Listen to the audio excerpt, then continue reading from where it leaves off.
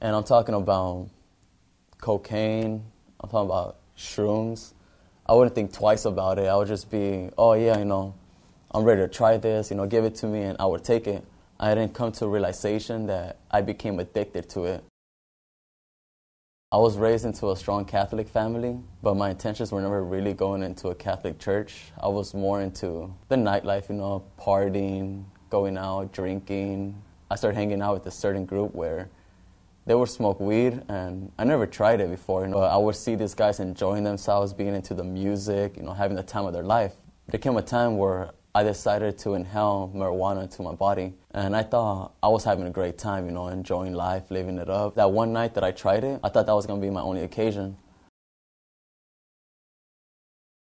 As I started smoking marijuana, I came to the realization where the pain in my knee that I got from a lot of sports injuries decided to go away during the moment of that usage. As time kept progressing, I would smoke little by little, more and more, to remove this pain. I came to a certain point where I realized that I wasn't even smoking every bit in there. It became a daily usage, from waking up to the morning to before I would go to school, to during school breaks, after school, lunch, at home, and doing behind my family's back. I started believing that I'm using it for a medical way, that it's removing my pain away.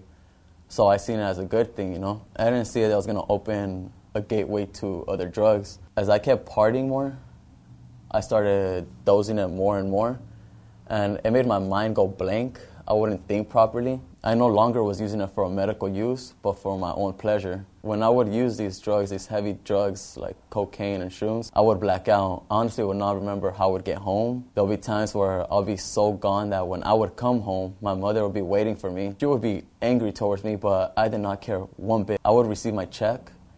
The first thing that came to my mind was, I need to buy weed.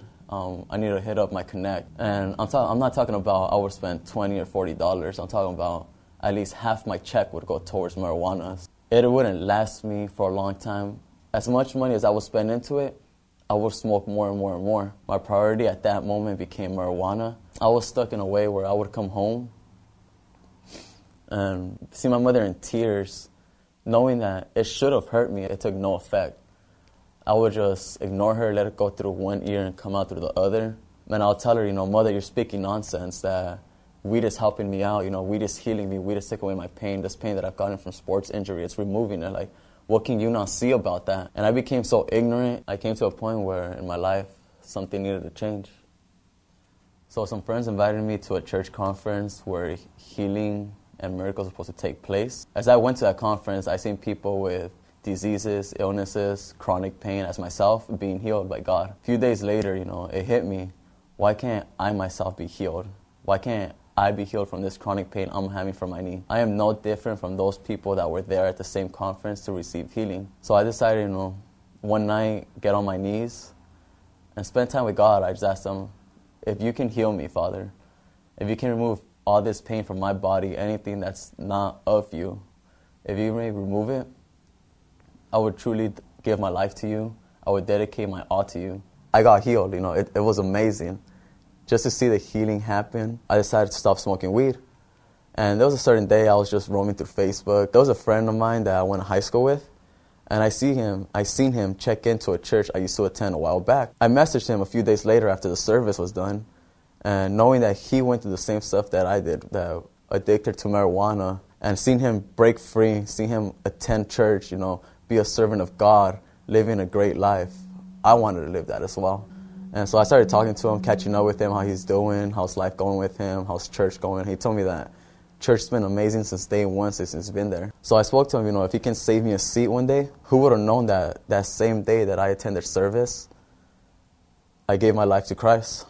Since the day of my salvation, my life's been on the right track. I decided to publicly announce that I'm giving my life to Christ, so I decided to get baptized. And since I got baptized, I joined the home group where I am challenged to grow spiritually, financially, and mentally. And not just that, but that relationship that I did not have with my family is all come to a change where I come home, I see a smile within my mom.